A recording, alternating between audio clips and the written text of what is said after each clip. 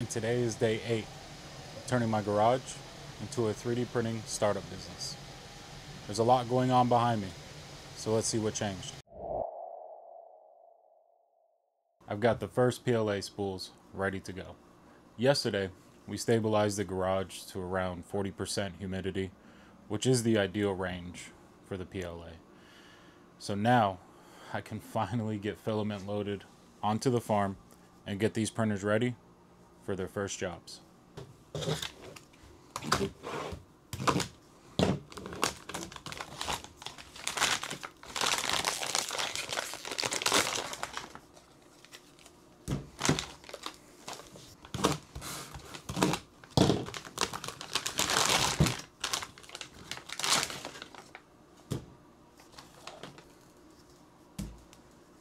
So I'm going to use a lot of the green up that came with the P1Ps. I already purchased a bunch of green previously, so at this point the first prints that we're going to do aren't super critical, and any generic color will work for it.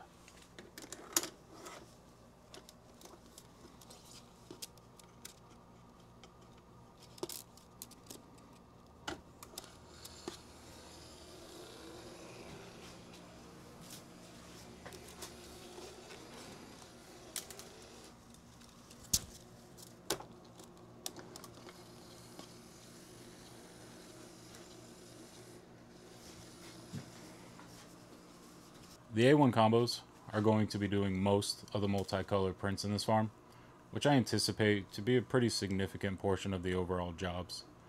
Loading filament into the AMS is straightforward. And now that we have the humidity under control, I don't have to worry about moisture causing extrusion issues.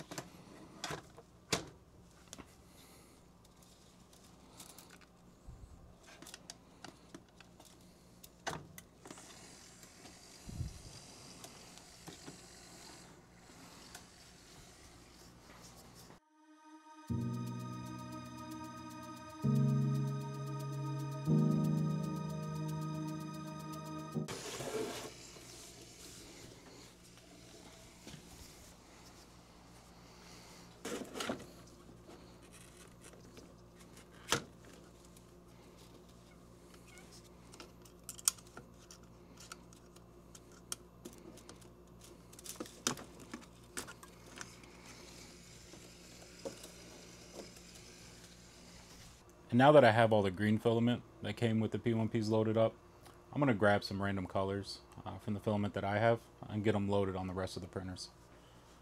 I'll go ahead and grab 2 grays. I'll grab 2 yellows.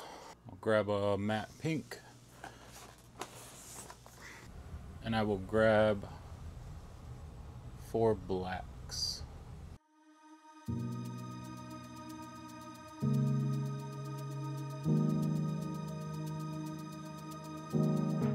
So now that we have the rest of the filament selected that we are going to be using for the initial prints on the farm, let's go ahead and get them loaded into the P1Ps.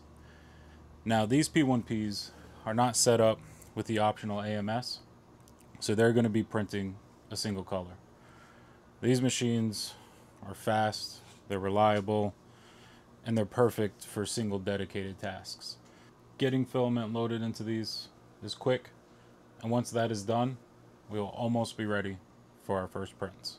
So I'm going to go ahead and get the printers turned on and get the hot end heating up so that we can go ahead and get the printers loaded and ready for printing.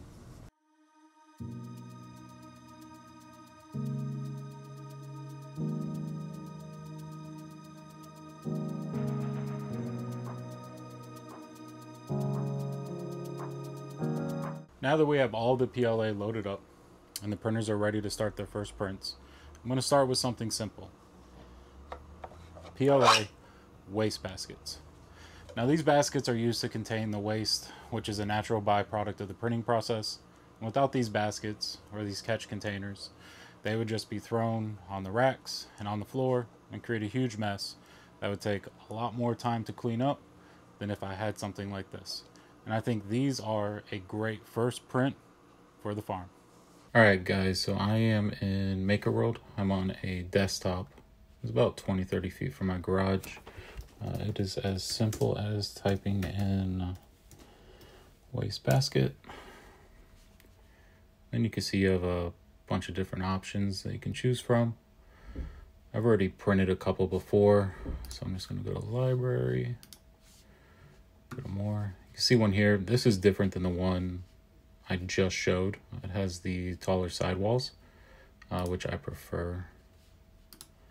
So let me go here. I'm going to send this to the A1. So there it is. I'll do one. I want to get each printer active, so I'm going to go ahead and send one to each. And I'll send the P1Ps to the P1s, and we'll go from there.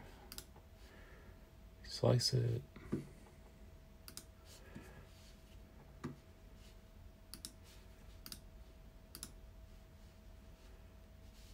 Okay, we are good to go. Let me send. All right, guys, I'll see you out there.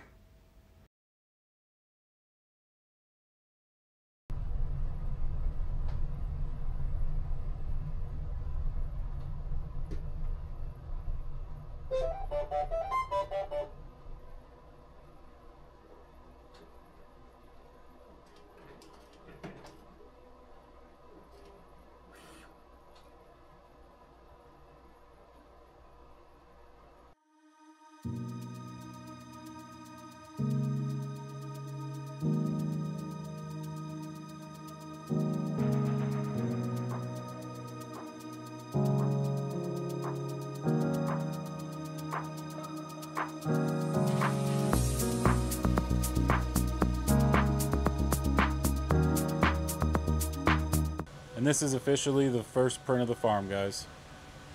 Seeing those first layers go down, it's a big moment. After days of setup, wiring, and prep, the printers are finally running.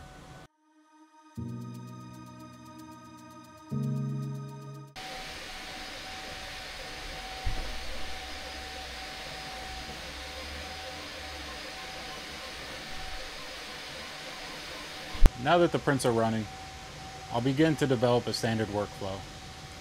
Having the tools unboxed and organized, placed into their own location, having a spot for finished products and prints. This will develop over the coming days as more items get finished.